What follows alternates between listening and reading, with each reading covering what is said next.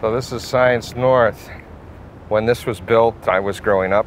I really wanted to work there when I was a little kid because they brought in like live animals like porcupines and beaver, and they had real scientists doing science stuff, and I just was totally captivated by it. Hi, I'm Jason McLennan. I'm the founder of the Living Building Challenge, CEO of McLennan Design. I tell people that my primary description is of a troublemaker. I'm a shit disturber, and I like to push wherever people say we can't go. And that's what you have to do if you're interested in this idea of regeneration. With the Living Building Challenge, we say, how do we go beyond the paradigm of being less bad, and how do we create a system that is actually good?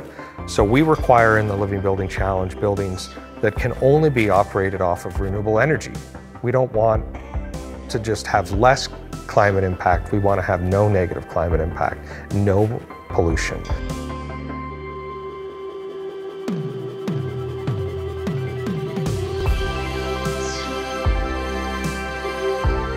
We design as if there's no limit to the resources that we have and no limit to the impact we can have on a place, when instead we should be using limits to inspire us to be innovative.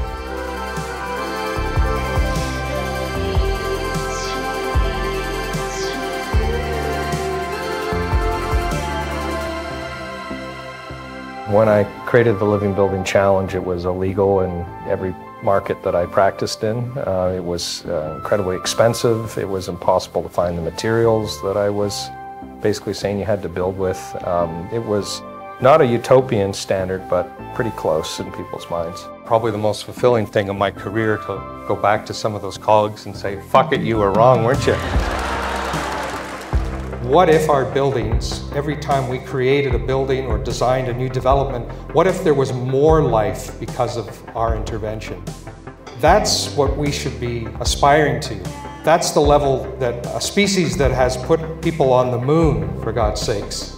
We should be thinking a bit more carefully about what we are doing in this place, in our home.